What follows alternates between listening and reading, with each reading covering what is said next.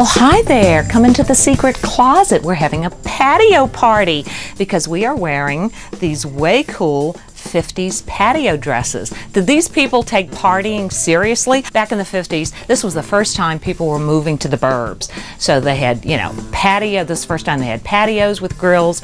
They had patio parties to show off the grills, to show off the patios, and then the women came to show off their patio dresses. You know, I can't decide what I like best on this dress. Is it the pattern? It's got sequins all over it, very festive. It's just spectacular, especially with this shawl. You don't often see a matching shawl.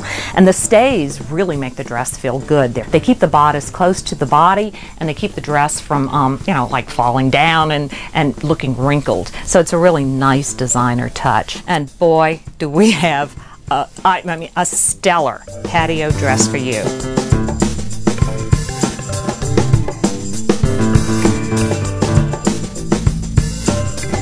Talk about one of a kind. Fabric flowers all over the bodice. Ooh.